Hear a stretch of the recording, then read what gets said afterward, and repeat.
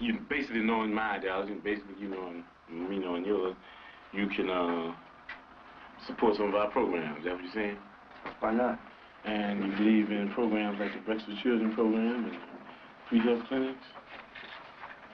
Right on, brothers? We believe they're good things. Uh-huh. As a focal point to organize their mothers and fathers.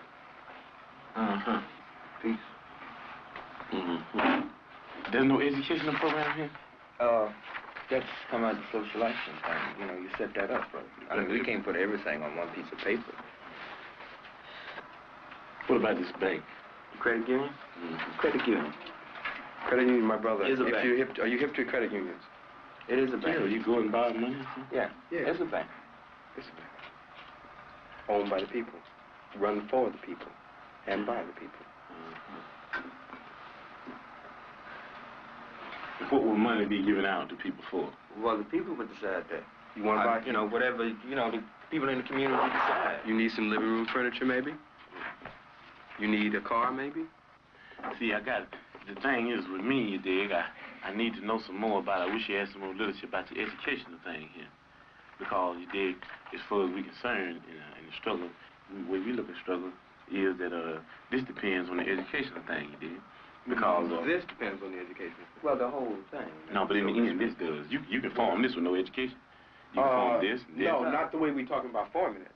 You know, right. We're talking about forming it right. You know, it's not on the paper. We didn't write it on the paper. You can form it right with no education. No. Let me give you an example.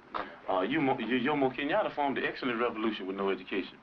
And on the end thing, Yomo told the motherfucker, said, well, you know, you can educate, hate the enemy, but I'm your brother. I'll help you lead the revolution. Now I'm more pressure.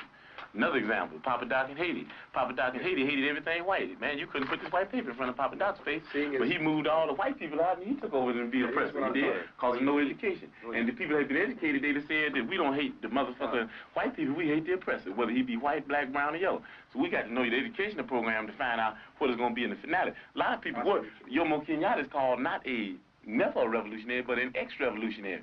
So is Papa Doc. They brought on a successful revolution. That thing in the Mao's was a bitch.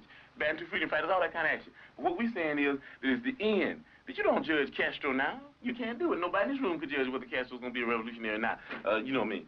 We're talking about things, you know what I mean, with China, the People's Republic, and even at the stage they're in now, talking about even going on further into a communistic state. That's what we're talking about. Those are revolutionary. So we got to understand here the educational program that you have to be able to figure out whether it will go on the right lines where the people will end up in a situation where they can be able to really control themselves. You understand what I'm saying? With no education, the people take this local foundation and start stealing money because they won't be really educated to why it's the people's thing anyway. You understand what I'm saying? With no education, you have neo-colonialism instead of colonialism, like you got in Africa now, like you got in Haiti. So what we're talking about is there has to be educational program. That's very important. As a matter of fact, it's so important for us that a person has to go through 6 weeks of our political education before he can consider himself a member of the party, able to even run down ideology for the party. Why? Because if they don't have an education, then they're nowhere. You dig what I'm saying? They're nowhere because they don't even know why they're doing what they're doing. You might get people caught up in the emotionalist movement. You understand me? You might get them caught up in because they're poor and they want something. And then if they're not educated, they want more. And before you know it, they'll be capitalists. And before you know it, we'll have Negro imperialists.